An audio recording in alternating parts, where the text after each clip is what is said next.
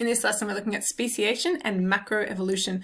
We're going to do all these three here, and we're going to leave this for a second lesson.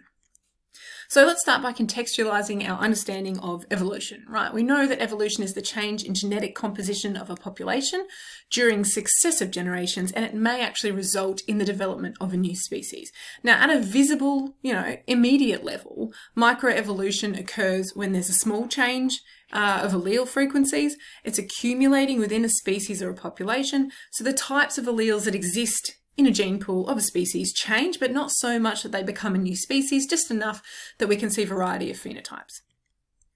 Now, eventually, a section of a population can accrue so many changes that they've actually turned into an entirely new species, and this is known as speciation, okay? And where this speciation occurs to develop a collection of new taxonomic groups, this is known as macroevolution. So microevolutionary changes accumulate over time and eventually lead to speciation and macroevolution.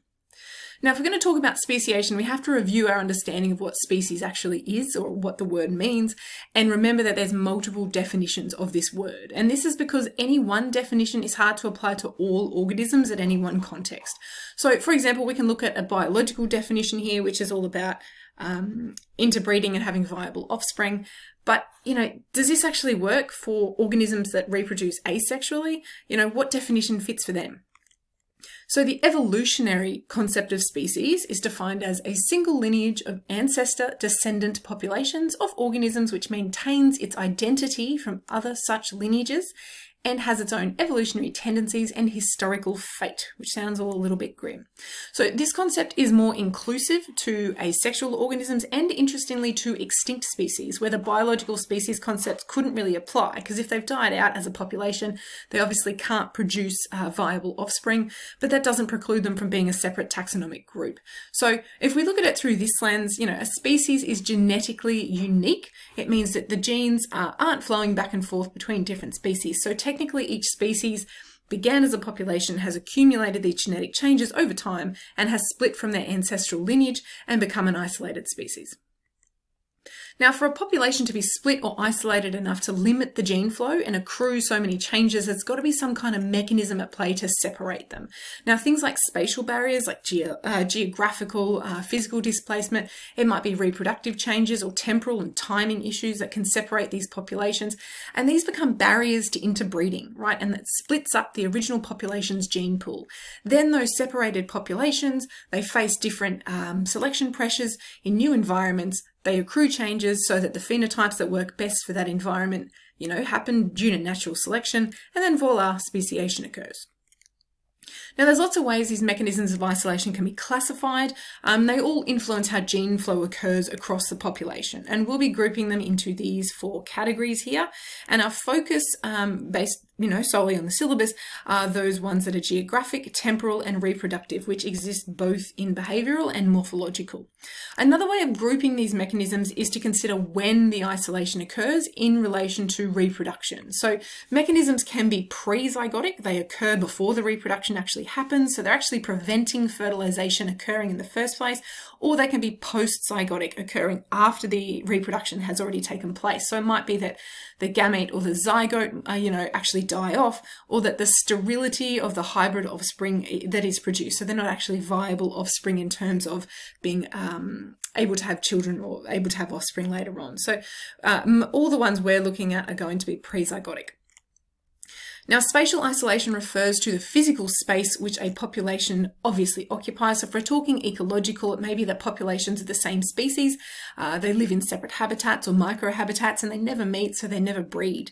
Geographical isolation refers to there being some kind of physical barrier in the way of populations actually meeting. So it might be that a river has changed course and cut off populations. It might be that seeds settle and colonize on a new island.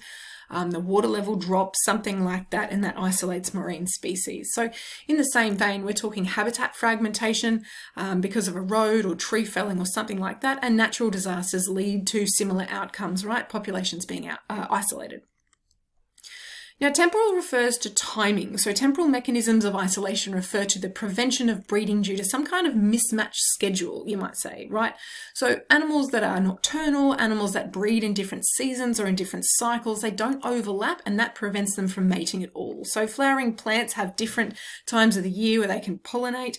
There's a genus of cicada that spend heaps of years underground as juveniles, and they actually emerge to breed, but different species spend different amounts of time underground. So somewhere between 13 to 17 years, and then they emerge again.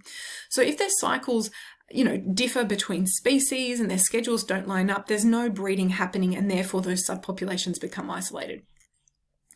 Now, given that we're talking about populations end up being reproductively isolated, when we say behavior mechanisms, they are stemming from basically from courtship rituals. So this could be anything from dances and displays, gifts, mating calls, but all of them need to be recognized to be actually leading to reproduction. So if mates of the same species don't recognize the behavior, they're less likely to pay attention to it, and therefore they're not going to mate, right? So frogs and insects and birds have really extremely species-specific mating calls, and some mammals emit scents and pheromones, some birds and some insects have dances, but all of which need to be recognized as some kind of call for mating.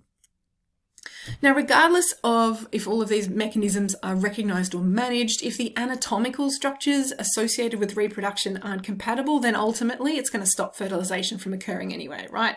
It might be that reproductive organs don't fit together to deposit gametes, like a lock and key mechanism in some bugs, and certain body types of dog breed, just you physically can't mate them, right?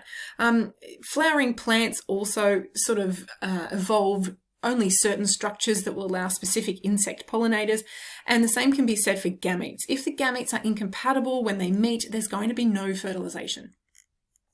Now, all these mechanisms of isolation can affect how gene flow occurs in the population. Now, at best, the separation can interrupt the gene flow for a short period of time. At worst, it can completely eliminate the gene flow and isolate that section of the population. So essentially, regardless of how a population is isolated, speciation is really likely to occur because new selection pressures are leading to new phenotypes. And that's going to lead to change in genotype frequency and boom, new species.